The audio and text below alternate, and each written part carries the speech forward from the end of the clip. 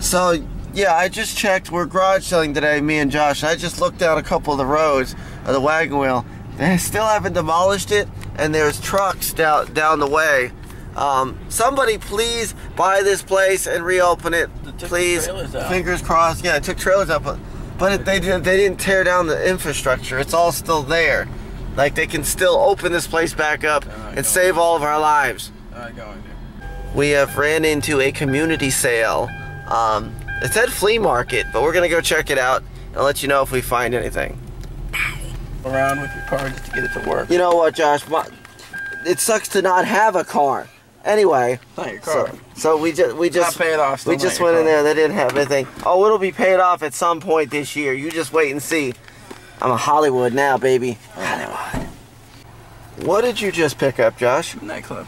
Midnight Club Complete Edition. He claims he caught me slipping, but I got Friday the 13th on the Xbox One. I got Star Wars Knights of the Old Republic Deuce 2, and last but not least, I got Grand Theft Auto 3 and Vice City. Woohoo! So we went to Goodwill on Gandy, and look at this bad boy. People have been calling me for guitars for a minute now. This is a Fender Stratocaster. I don't know if you guys remember, but a while back I had a real one. A real Guitar Hero guitar. It was an actual guitar too, and I got a few hundred for that on eBay. But if you find Guitar Hero guitars in the wild, you need to pick them up now. They're going up in price. That one I'll get at least $44, even without the dongle. It's a PS3. So yeah, if you find Guitar Hero guitars in the wild, anywhere, pick them up. We are no longer passing on Guitar Hero guitars. We used to pass all the time. We got to pick them up. Price is going up. So I just bought an original Xbox.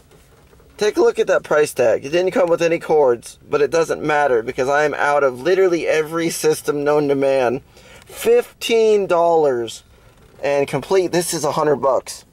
Complete is $100. Console only with no cords sold on eBay for $75. Just picked up yet another Guitario for Guitar Hero. I got a guitar, and I got this, and Josh got crap. So we just stopped at that Value Pawn and Jewelry, and Josh got the score of the day. A VR headset for PS4 for 20 bones. Yeah, and there's a prize in just the box backed by us. Are you kidding me? Yeah. Womp, womp, womp. I'm gonna complete it. So $400. Just stopped at a garage sale back there, estate sale. Picked up a doorbell alarm thing, so when people walk in the store, I'll know they're there. Woohoo! It was only $1. SD cards in here. A lot of it's brand. What the hell did you buy, Camper Traveler Joe? There. SD cards, flash drives. And we got a extra large backpack. You actually? How much? Hold on. Did they drop the price? $10. They didn't do $10 on it. Yeah. How did they do? She said she wouldn't go down. She said she'd do $10. Well, that's what she said all the time, but still.